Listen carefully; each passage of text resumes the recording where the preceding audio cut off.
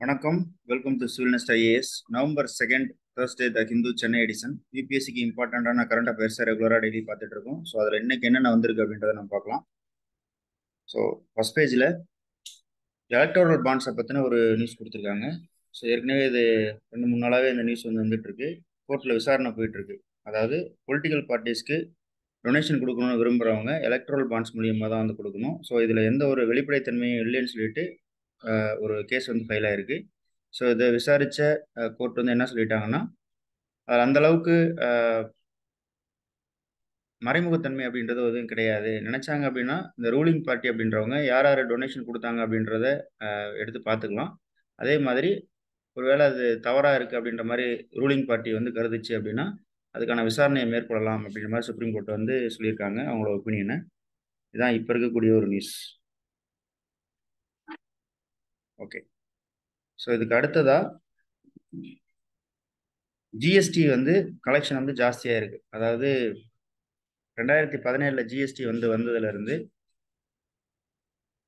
ஒரு second quarter அப்படின்னு சொல்லக்கூடிய அந்த ஒரு வருஷத்தில், அதாவது ஒரு வருஷத்தை 4 பிரிப்பாங்க, 4 குவார்ட்டராக வந்து பிரிப்பாங்க. ஸோ அதில் இந்த 2வது காலாண்டு அப்படின்னு சொல்லுவாங்க. அந்த பகுதியில் ஜிஎஸ்டி வந்து அதிகமாக இருக்கிறதுன்றது இந்த வருஷம் தான் அப்படின்ற மாதிரி சொல்லியிருக்காங்க.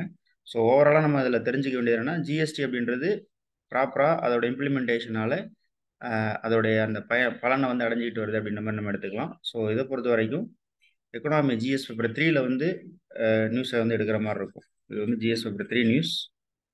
ஸோ இந்த எலக்ட்ரல் பாண்டுன்றது ஜிஎஸ் பேப்பர் 2க்கான ஒரு நியூஸ். கவர்னன்ஸ், எலெக்ஷன்ஸ், டிரான்ஸ்பரன்சி இன் எலெக்ஷன்ஸ் அப்படின்ற அந்த கேட்டகரி கீழே வரும்.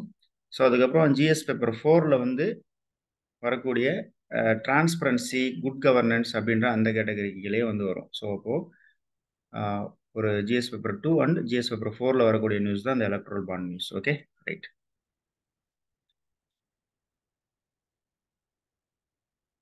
அதுக்கு அடுத்தது சவுத் அப்படின்ற பேஜில் வந்துட்டு ஒரு லெப்பார்டை வந்து ஒரு இறந்து கிடந்திருக்கு கன்ஷாட் உண்டோட.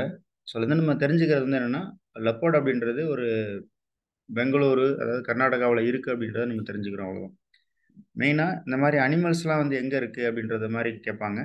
இப்போ பன்னர்கட்டா அப்படின்ற ஒரு நேஷனல் பார்க் இருக்குது. இந்த இடத்துல கொடுத்துருக்காங்க பாருங்கள், பன்னர்கட்டா பயாலஜிக்கல் பார்க் அப்படின்னு சொல்லிட்டு. ஸோ இதை பொறுத்த வரைக்கும் ஒரு அனிமல், ஒரு வித்தியாசமான ஒரு வைல்டு அனிமல்ஸ் வந்து சுடப்பட்டிருக்கு அல்லது அதை பற்றின நியூஸ் வந்துச்சுன்னா அது லொக்கேஷன் வந்து எந்த இடத்துல இருக்குது அப்படின்றத நம்ம நோட் பண்ணிக்கணும். ஸோ மேட்ச் ஆஃப் ஃபாலோயிங்கில் கேட்கலாம், இந்தந்த மாநிலங்களில் இந்த மாதிரியான உயிரினங்கள் வந்து வாழுது அப்படின்றதுக்காக சொல்லலாம். ஸோ இந்த ஜிஎஸ் பேப்பர் 3ல வந்து வரக்கூடிய கன்சர்வேஷன், வைல்ட் லைஃப் கன்சர்வேஷன் அப்படின்ற அந்த கேட்டகரி கீழே வந்து வரக்கூடிய ஒரு நியூஸ்.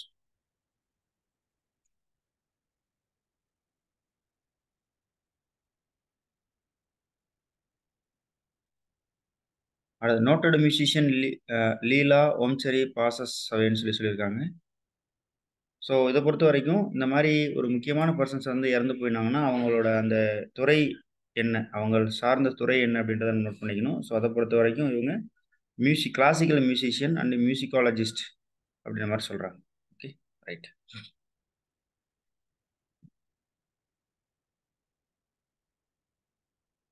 அதுக்கப்புறம் எடிட்டோரியல் எப்பயும் போல் நம்ம டீட்டெயில் பண்ணி ஆப்பில் வந்து ஃபுல்லாகவே நம்ம அப்லோட் பண்ணிவிடுவோம் அலாங் வித் அதர் நியூஸ்.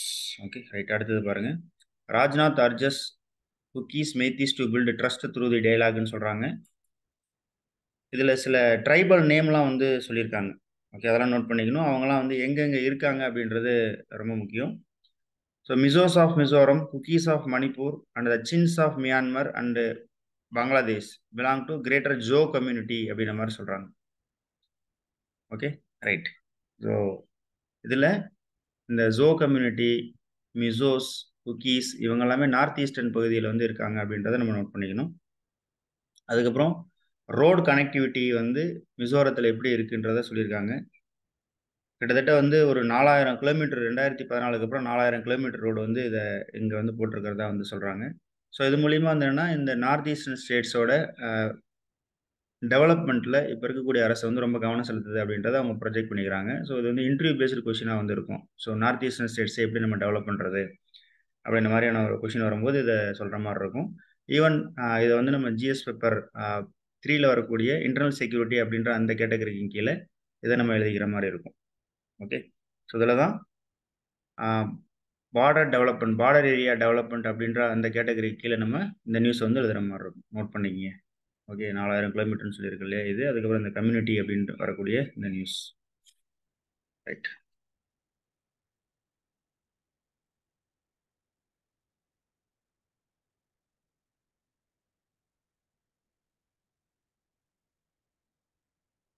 அடுத்தது பேஜ் நம்பர் 14ல் வருது. Kozhikode and Gwalior enter creative cities லிஸ்ட்னு சொல்லிட்டு. ஸோ யுனெஸ்கோ கிரியேட்டிவ் சிட்டிஸ் லிஸ்ட்டில் கேரளாவோட கோழிக்கோடும் குவாலியரோட மத்திய பிரதேஷ் அப்படின்றது லிஸ்ட்டில் இருக்குது அப்படின்ற மாதிரி சொல்கிறாங்க. இதை நம்ம சும்மா தெரிஞ்சு வச்சுக்கலாம். இந்தியாவில் இந்த மாதிரியான கலாச்சாரம், பன்முக கலாச்சாரம் அப்படின்றது இருக்குது அப்படின்றதுக்காக தெரிஞ்சு வச்சுக்கலாம். ஸோ ஜிஎஸ் பேப்பர் 1ல் வந்து வரக்கூடிய ஒரு நியூஸ் தான் அது. ஸோ அதுக்கப்புறம் Bangladesh nominee defeats நேபாள்ஸ் in race for WHO regional போஸ்ட்னு சொல்கிறாங்க. சைமா வசித், அதாவது WHO ரீஜனல் போஸ்டிங், உலக சுகாதார நிறுவனத்தோட ரீஜனல் டைரக்டர் போஸ்ட்டுக்கு வந்து நேபாளை சேர்ந்தவங்களும் பங்களாதேஷை சேர்ந்தவங்களும் போட்டி போட்டாங்க. ஸோ அதில் வந்து பங்களாதேஷ் வந்து ஜெயிச்சிருச்சு. இதில் வந்து என்ன சொல்கிறாங்கன்னா, இது வந்து 76வது session of WHO regional committee for south east Asia region அப்படின்ற மாதிரி சொல்கிறாங்க இதை. ஓகேவா, ரைட். ஸோ இதில் வந்து India, Bangladesh, Bhutan, north Korea, Indonesia, Maldives, Nepal, Sri Lanka, Thailand and Timur let's say. Okay, so இதில் வந்து மொத்தம் 11 நாடுகளில் 10 நாடுகள் தான் இதில் வந்து ஜாயின் பண்ணியிருக்காங்க. மியான்மர் வந்து அங்கே ஜுண்டா ஆட்சி நடக்கிறதுனால அவங்களோட அந்த தலைவரை வந்து அந்த அம்பாசிடரை வந்து அனுப்பலை அப்படின்ற மாதிரி சொல்கிறாங்க. Okay, right. ஸோ இவங்க வந்து பூனம் கேத்ராபால் சிங்னு சொல்லிட்டு ஒருத்தவங்க வந்திருக்காங்க.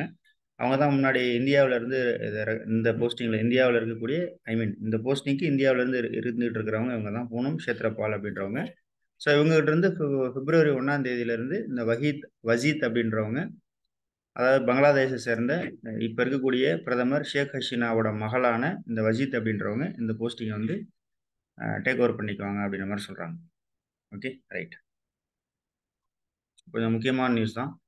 அதுக்கப்புறம் இதை வந்து எங்கே எடுத்துக்கலாம் அப்படின்னா, இன்டர்நேஷ்னல் ஆர்கனைசேஷன்ஸ் அப்படின்ற அந்த கேட்டகரி கீழே ஜிஎஸ் பேப்பர் 2ல் வந்து வரக்கூடிய ஒரு நியூஸ். அதுக்கடுத்து author Nandini Das wins 2023 British academy book ப்ரைஸ்ன்னு சொல்லியிருக்கிறதுல இவங்களுக்கு என்ன புக் அப்படின்னா, courting India, England, Mughal India and the origin of empire அப்படின்னு சொல்லிட்டு ஒரு புக் எழுதியிருக்காங்க. ஸோ அதுக்கு வந்து இந்த மாதிரி பிரிட்டிஷ் அகாடமி புக் ப்ரைஸ் அப்படின்றத கொடுத்துருக்காங்க. அவ்வளோதான். ஓகே, அதை நம்ம நோட் பண்ணிட்டா போதும். அதுக்கப்புறம் பிரைம் மினிஸ்டரோட ஒரு ஸ்டேட்மெண்ட் இருக்குது. India is proud to be the biggest development partner of பங்களாதேஷ்னு சொல்லிட்டு. ஸோ அதில் என்ன சொல்லியிருக்காரு அப்படின்னா, இந்தோ பங்களாதேஷ் ரிலேஷன்ஸை பற்றி சொல்லியிருக்காங்க. ஸோ நம்ம 2 பேரும், அதாவது இந்தியாவும் பங்களாதேஷும் சேர்ந்து சோனார் பங்களா, அதாவது சோனார் அப்படின்னா அது அவங்களுடைய சோனார் அப்படின்னா கோல்டுன்னு அர்த்தம். அவங்களோட தேசிய கீதம், பங்களாதேஷோட தேசிய கீதமே வந்து அமர் சோனார் பங்களா அப்படின்னு சொல்லிட்டு ஆரம்பிக்கும். ஸோ அதை வந்து அவங்க அப்படி குறிப்பிட்டுக்குவாங்க. நம்ம வந்து இன்கிரெடிபிள் இந்தியா அப்படின்னு சொல்கிற மாதிரி பங்களாதேஷ் வந்து சோனார் பங்களாதேஷ் அப்படின்ற மாதிரி குறிப்பிட்டுக்குவாங்க. ஸோ அதுவாக மாற்றுவோம் அப்படின்ற மாதிரி சொல்லியிருக்காங்க. ஸோ அதே மாதிரி மொத்தம் பிரைம் மினிஸ்டர் வந்து விர்ச்சுவலாக ஒரு 3 ப்ராஜெக்ட் வந்து பங்களாதேஷில் வந்து துவக்கி வச்சுருக்காரு. ஒன்று வந்து என்னென்னா, திரிபுராவோட கேபிட்டல் அகர்தலாவில் இருந்து அக்காரா அப்படின்ற ஒரு பங்களாதேஷில் இருக்கக்கூடிய ஒரு இடம், அதுக்கு இடையில வந்து ரயில் லிங்க் வந்து பண்ணியிருக்காரு. ஸோ இது வந்து ஒரு முக்கியமானது. அதுக்கப்புறம் புல்னா மோங்லா போர்ட் ரயில் லைன் அப்படின்றத இந்தியா பண்ணி கொடுத்துருக்கு. அதுக்கப்புறம் unit 2 of Maithri super thermal power ப்ராஜெக்ட்லாம் பண்ணி கொடுத்துருக்கு. ஸோ இது வந்து மிக முக்கியமான ஒரு news. International ரிலேஷன்ஸில் Indo Bangladesh relations அப்படின்றதுக்குள்ளே வரக்கூடிய மிக முக்கியமான நியூஸ். ஓகேவா, ஸோ ஜிஎஸ் பேப்பர் 2ல் வரக்கூடிய ஒரு முக்கியமான நியூஸ். ப்ரிலிமினரி ஆஸ்பெக்டில் இது எந்தெந்த இடத்துல இப்போ ரீசெண்டாக இந்தியா வந்து ஹெல்ப் பண்ணுச்சு, பங்களாதேஷ்க்கு எந்த வகையில் ஹெல்ப் பண்ணுச்சு அப்படின்ற மாதிரி வந்து கேட்கறதுக்கு வாய்ப்புகள் உண்டு. Okay, right. அதுக்கப்புறம் பார்த்தோம்னா 1 மணி நேரத்துக்கு இந்தியாவில் 53 ஆக்சிடென்ட் நடக்குது, 19 டெத்து நடக்குது ஆக்சிடென்ட்னால, ரோடு ஆக்சிடென்ட்னால அப்படின்ற மாதிரி மினிஸ்ட்ரி சொல்லியிருக்காங்க. ஸோ இது வந்து ரொம்ப முக்கியத்துவம் வாய்ந்ததாக இருக்குது. இதில் வந்து எப்படின்னா, இந்த 18 to 45 வயசில் இருக்கிறவங்க தான் அதிகமாக இந்த ஆக்சிடென்ட்டில் இறக்குறாங்க அப்படின்ற மாதிரி சொல்கிறாங்க. இதை வந்து நம்ம பார்க்க வேண்டியது என்னென்னா நம்மளுடைய அந்த சட்டத்திட்டங்களை வந்து ஜாஸ்தி பண்ணணும். ஆர்டிஃபிஷியல் இன்டெலிஜென்ஸ்லாம் வந்து வச்சு இந்த ஆக்சிடென்ட் வந்து குறைக்கிறதுக்கு பார்க்கணும். ரோடோட கனெக்டிவிட்டி வந்து ப்ராப்பராக இருக்கணும். சிக்னலிங்லாம் ப்ராப்பராக இருக்கணும். வெஹிக்கிளோட கண்டிஷன்ஸ் வந்து ப்ராப்பராக இருக்கணும். இது எல்லாத்தையும் இது வந்து உணர்த்துது.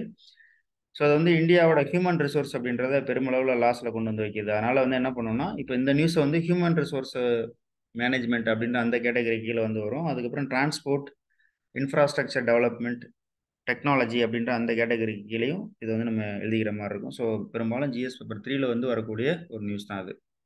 Okay, right. அதுக்கடுத்தது வேர்ல்டு பேஜில் இருக்கிற இதில் வந்து பார்த்தீங்கன்னா டெஹ்ரான், சியோல், யாங்கூன், லாபாஸ் அப்படின்ற சிட்டிஸ் எல்லாம் நீங்கள் மேப்பில் பார்த்துக்கணும். இது மேப் பேஸ்ட் ஒர்க். அதுக்கடுத்தது ஈரான் அப்படின்றவங்க வந்து மற்ற முஸ்லீம் நாடுகளெல்லாம் இந்த எந்த ஒரு எந்த ஒரு ட்ரேடும் வந்து வச்சுக்காதீங்க. யாரு கூட அப்படின்னா இஸ்ரேல் கூட வச்சுக்காதீங்க அப்படின்ற மாதிரி சொல்கிறாங்க. மேற்கத்திய நாடுகளில் வந்து கண்டனம் தெரிவிச்சிருக்காங்க. இந்த மாதிரி இஸ்ரேலுக்கு நீங்கள் உதவுறீங்க, அவங்க வந்து அங்கே இருக்கக்கூடிய அப்பாவி முஸ்லீம்களை எல்லாம் கொள்றாங்க, இதுக்கு வெஸ்டர்ன் தான் காரணம், மேற்கத்திய நாடுகள் தான் காரணம். அதனால் இந்த முஸ்லீம் கண்ட்ரிஸ்லாம் சேர்ந்து யாரும் இந்த இஸ்ரேல் கூட எந்த ஒரு ட்ரேடும் வரவு செலவும் வச்சுக்காதீங்க அப்படின்ற மாதிரி சொல்லியிருக்காங்க. ஸோ அது ரொம்ப முக்கியமானது. ஏன்னா இப்போ தான் கொஞ்சம் போர் வந்து பரவுற மாதிரி தெரியுது. இஸ்ரேல் ஹமாஸ் போர் அப்படின்றது மற்ற அரபு நாடுகளுக்கும் பரவுற மாதிரி தெரியுது. ஸோ அப்படி பார்க்கும்போது இந்த இப்போ சொல்லியிருக்கக்கூடிய இந்த ஸ்டேட்மெண்ட் வந்து கொஞ்சம் உன்னிப்பாக பார்க்கக்கூடிய ஒரு விஷயம். அடுத்தது சியோல் வந்து என்ன சொல்லியிருக்குன்னா கிட்டத்தட்ட ஒரு 1 மில்லியன் ஆர்ட்லரி ரவுண்டு, எந்த அளவுக்கு, அதாவது 1 மில்லியன் ஆர்ட்லரி ரவுண்டுனா இப்போ இந்த பீரங்கில குண்டு இதெல்லாம் இருக்கு இல்லையா, இது மாதிரி ஒரு இந்த மாதிரியான பீரங்கி குண்டுகள் இதெல்லாம் வந்து நார்த் கொரியா வந்து ரஷ்யாவுக்கு வந்து கொடுத்துருக்கு. அந்த ரஷ்யா வந்து அதை வச்சுக்கிட்டு உக்ரைன் போரில் அதை வந்து பயன்படுத்த போகிறாங்க அப்படின்ற மாதிரி அமெரிக்காவோட இது வந்து சொல்லியிருக்கு. சாரி,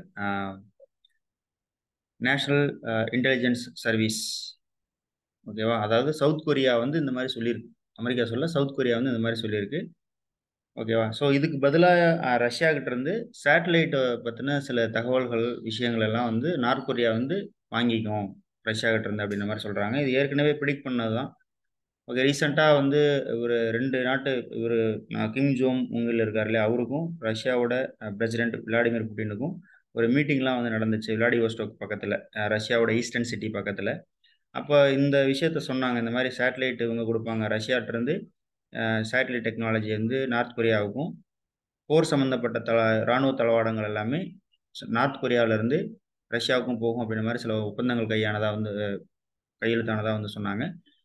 ஸோ இந்த அடிப்படையில் வந்து பார்க்கும்போது இந்த ஏசியா பசிபிக் ரீஜியன் இருக்கு இல்லையா, ஸோ அதில் வந்து ஒரு ஒரு குழப்பத்தை ஏற்படுத்தும் விதமாக இந்த நார்த் கொரியா செயல்பட்டுக்கிட்டு இருக்கு அப்படின்றத நம்ம மனசில் வச்சுக்கலாம். ஸோ இதை வந்து நம்ம இண்டோ பசிபிக் ரீஜியன் அப்படின்றதுலையும், அதுக்கப்புறம் ஏசியா பசிபிக் ரீஜியனோட அமைதித்தன்மை அப்படின்றதுக்கு கீழேயும் நம்ம இதை எழுதிக்கலாம். ஸோ ஜிஎஸ் பேப்பர் 2ல் வரக்கூடிய international relations, BSc மெயின்ஸில் GS paper 2ல் வரக்கூடிய ஒரு நியூஸ் தான். அதுக்கடுத்து யாங்கூனில் பாருங்கள், கைச்சின் இண்டிபெண்டன்ஸ் ஆர்மி அப்படின்னு சொல்லிட்டு ஒன்று இருக்குது. ஸோ இவங்க வந்து தனி நாடு கேட்டு போராடிட்டு இருக்காங்க மியான்மரில். ஸோ இந்த லொக்கேஷனை வந்து பார்த்துக்கணும். ஓகேவா, இந்த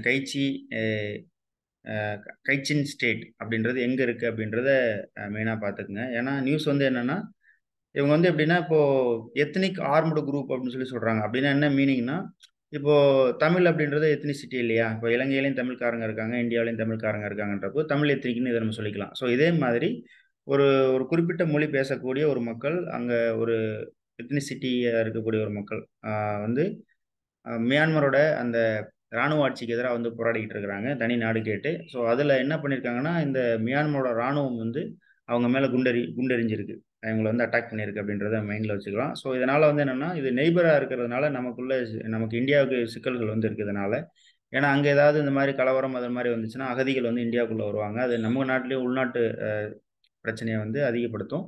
ஸோ அதனால் வந்து இதை கொஞ்சம் வாட்ச் பண்ணிக்கணும். அந்த மேப்பில் இந்த லொக்கேஷன் வந்து பார்த்துக்கணும். கச்சின் ஸ்டேட் அப்படின்றது இந்தியாவில் எங்கே இருக்குது அப்படின்றத நம்ம பார்த்துக்கணும்.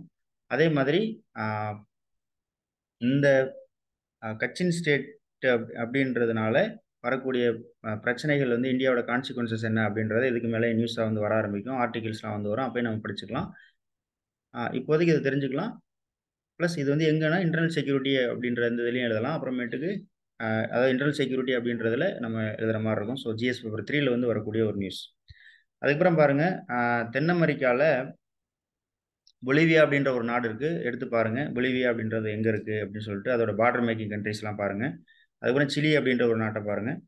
என்ன அப்படின்னா இஸ்ரேல் இந்த மாதிரி இஸ்ரேல் ஹமாஸ் வார் நடந்துட்டு இருக்கனால பொலிவியா வந்து இஸ்ரேலோட அந்த ராஜ ரீதியான உறவுகளை வந்து கட் பண்ணிட்டாங்க.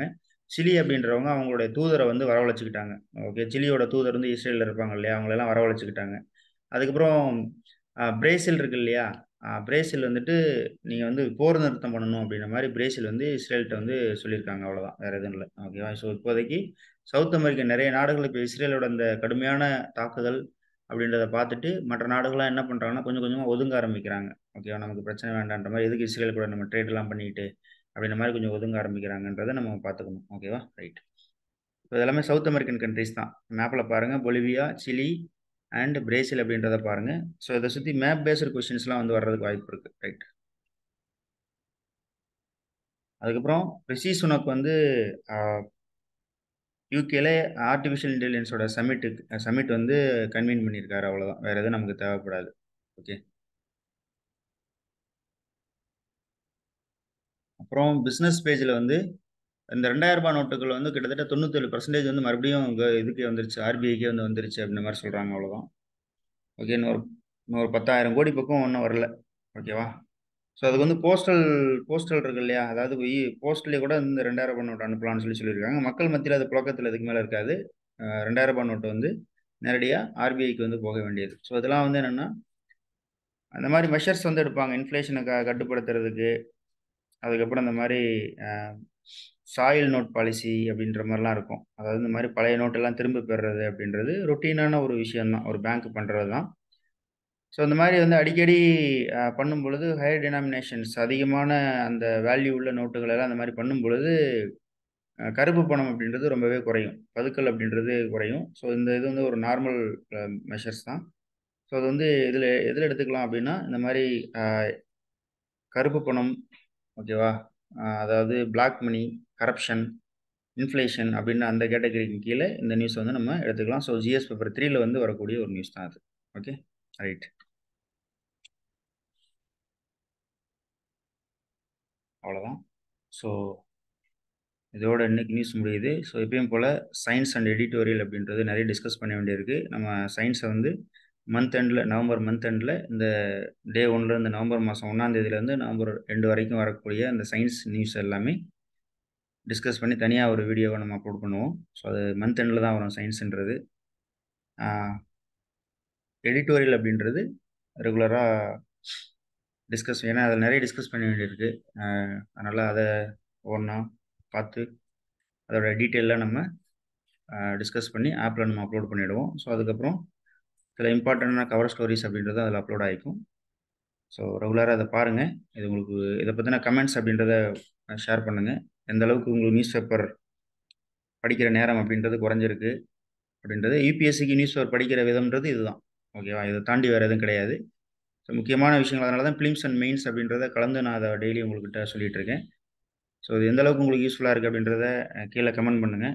ஓகே. ஸோ இந்த மாதிரி ஒரு சேனல் இருக்குது, யூபிஎஸ்சி ரிலேட்டடான விஷயங்கள்லாம் நம்ம அதில் ரெகுலராக கொடுத்துட்ருக்கோம். உங்களுடைய ஃப்ரெண்ட்ஸ் யாராவது கரண்ட் அஃபேர்ஸ் படிக்கிறதுக்கு சிரமப்படுறாங்க யூபிஎஸ்சி ஃபீல்டில் அப்படின்ற போது உங்களுக்கு இதை வந்து நீங்கள் அதை ரெக்கமெண்ட் பண்ணுங்கள். Okay, right.